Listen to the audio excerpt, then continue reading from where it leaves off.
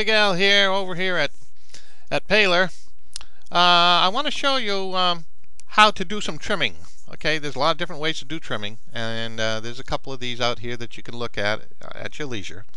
Anyways, we're going to start with an 8.5 by 11 sheet of paper. Okay, let's do that first off. So let's either drop down to the command line and type REC, enter 0, 0, 0 for the first corner, and 11, 8.5 for the second corner. There's an 8.5 by 11 sheet of paper. Go up to your zoom window, hold down the left click, and bang, zoom extents. There we have 8.5 by 11 sheet of paper. Okay, now let's put something on here that we can let's play tic-tac-toe. All right, that looks good. All right, now I'm going to go to the line command. I'm going to make another one. That looks good. Go into the line command. Now I know this is sort of the old-fashioned way, but let's do it this way anyways. We'll get sophisticated in a little while. Okay, how's that? There's a tic-tac-toe. All right, now let's say all you want was the box in the middle. You don't want any of these tail pieces.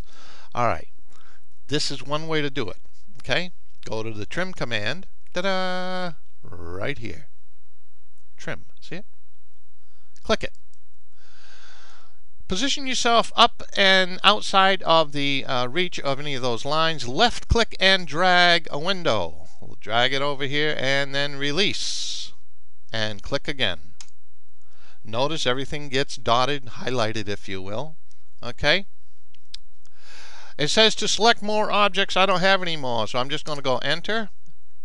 And now since I want this, I'm going to go to the outside, and I'm just going to work my way around. Left click, left click, left click, left click, left click, left click, left click, and left click. And that is how to trim with the trim window. Okay, give it a try. The Snapple fact of the day is cats have over 100 vocal cords. No wonder they make so much noise, huh? Cats have over 100 vocal cords. Hey, this is Big Al over at Paler. We'll talk to you again. Thanks.